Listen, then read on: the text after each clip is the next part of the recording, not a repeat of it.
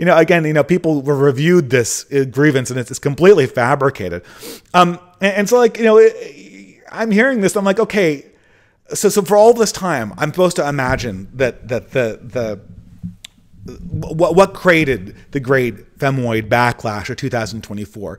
I guess my original theory was people not being able to handle backlash, right? Or maybe it was Radfem Hitler just feeding it back, right? It was Radfem Hitler feeding it back. Okay, and so I hear on this podcast that, we just don't understand. We don't understand why anyone would use hyperbolic misogyny to make an artistic point.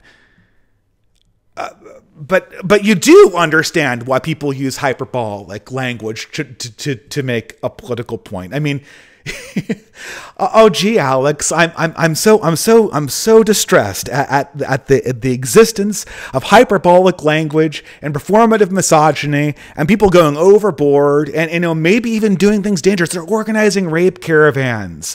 Okay, what's your recommendation? The Scum Manifesto. The Scum Manifesto will get us back online. The problem with all of this is I'm kind of sitting there after this, and it's a fine podcast. I mean, any single sentence. I don't think people should not read the Scum Manifesto.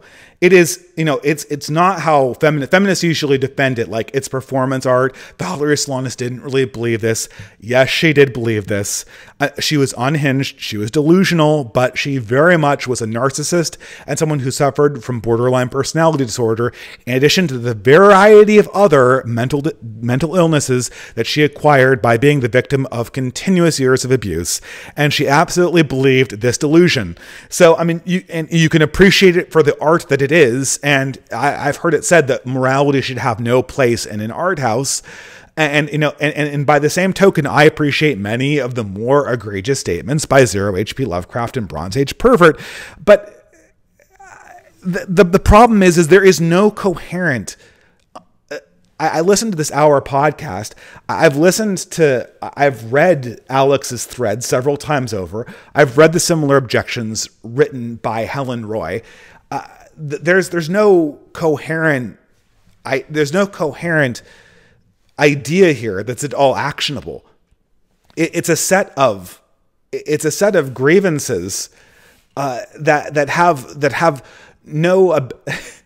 They really have no coherency and no substance. And I'm supposed to appreciate them as grievances. I'm supposed to hear them as grievances, but they can't be politically acted on. We can't get rid of performative misogyny obviously. And does Radfem Hitler even ask for that? I mean, Walsh is recommending, what is it? The Scum Manifesto is awesome, but Bronze Age mindset's a step too far.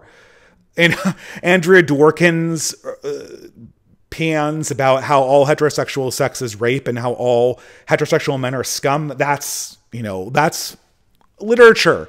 But Zero H.P. Lovecraft telling women that they need to lose 20 pounds online is, that's dangerous. That's what's going to give women the ick online. This is, I mean, it was a brilliant, and I can't express how much respect I have for Alex Kashuda, and I do even respect Radfem Hitler's art, so to speak, as a Twitter performance artist, in very much the same way that I respect Valerie Solanas' art I do not think that Radfem Hitler is psychotically delusional like Valerie Solanas, but I understand her craft to be in the same spirit. There's no actionable objection to this. This is pure emotion. And it's pure emotion reacting to a particular mode in social media. After you've done this for as long as I have, right now, pretty much 8 years, you kind of get an understanding of how the internet works. You kind of understand what exactly is going on, what emotions are circulating. The emotion that's circulating in the Radfem, in the great femoid backlash of 24 is an emotion of being disempowered and desiring a certain state of affairs that can't be produced in essentially a public environment. Alex Kashuda was right when she said this. She said, and this is her words, where she was very much, I don't say she was following Radfem Hitler and doing this, but this was her kind of statement that came out 2 weeks ago. She correctly stated that if you give women the ick, they'll go away. They're gonna leave this sphere, and that will be an utter detriment to the right wing. Well, there's a few things here. I don't think you actually. I mean, I think that the problem here is women want us to process this in a way that it's not possible to. Alex Kashuda is not talking about Zero H.P. Lovecraft or delicious tacos or Indian Bronson or any of the edgelords that she has had on her podcast. She has, or Bronze Age Pervert. She's had great relations with all of them. I don't know if she's actually interviewed Bronze Age Pervert, but she certainly discussed his stuff on her show. She's not talking about any of those individuals.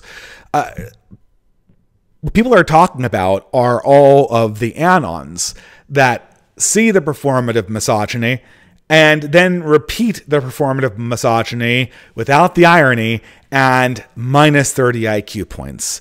And that's how you get creeps. That's how you get people. And I don't doubt that there actually were a bunch of incels plotting a rape caravan that Alex Kashuda came across in some Discord chat or whatever. Or it was, I can't remember, was it Radfem Hitler? I don't doubt that happened. But what we're seeing and what you see in the Andrew Tate examples too, and what you see in sort of and all these people have very cringe audiences. It's essentially ideas, or it's a performance that's supposed to be done at a professional level. And it's being filtered down to people who are not cool, not smart, and not in command of their own capacities. And it comes off as creepy and weird. Okay, great. And I think that the understanding is that that's how it is.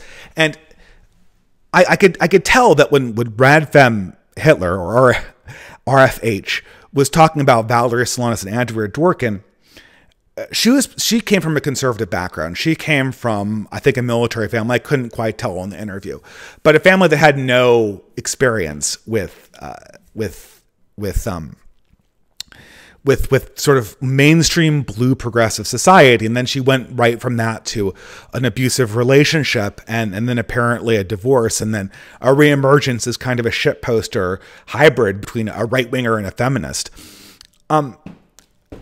She presented Valerie Solanas and Andrea Dworkin as if these were relics. These were unknown artists. Nobody would have ever thought of trying to do Valerie Solanas. No one would ever have thought of doing a variation on Andrea Dworkin. These are radical figures that no one ever reads. Yeah, Radfem Hitler. It looks a little bit different if you grow up in an actual blue community or you see where blue communities are this day and age. Because believe me, the spirit of Valerie Solanas and Andrea Dworkin is alive and well. They are heavily read by every single 105, 110 divorced mom in the Bay Area. And they're very much sympathized with, and they're very much copied, and variations are done upon them. And just like the people who you don't like, the 100 IQ misogynists trying to copy Bronze Age mindset while they plan their rape caravans, just like that's cringe and horribly icky to you. We've been living in the world that these part-time mom feminists have been creating for the last 20 years. This is part of a process. Every single idea that comes out at a popular level in the 20th century eventually finds its way down the IQ ladder to a lower IQ level, such that when people like, Zero H.P. Lovecraft or Bronze Age Pervert, the reason why performative misogyny is liberating. I mean, what do you think happened? I mean, does Radfem Hitler think that the order of events is right-wingers were mean, Then, they planned the rape caravan. And then in reaction, Valerie Solanas and Andrea Dworkin wrote their radical novels of liberation. I mean, it's not crazy. I mean, Solanas and Dworkin were a reaction to male violence, but certainly not of the ideological kind that you're seeing online right now. No, what you're seeing essentially is you are reacting to a reaction to the very authors that you cite at a high level. You promote Andrea Dworkin, she gets taught, and then you get 105, 8 or 95 IQ, divorced soccer moms, working HR departments, making everyone's life a living hell, turning all of society into a stifling longhouse with very, very little opportunities to men. And we are in the situation we are right now, where men are completely demotivated and repeating the cycle again and again and again. Is this the process you want? I don't see a way out. Also, by counter-signaling misogyny, since no names are ever made, all we have is sort of like, okay, so the algorithm is promoting misogyny in 2024. Well, that's great.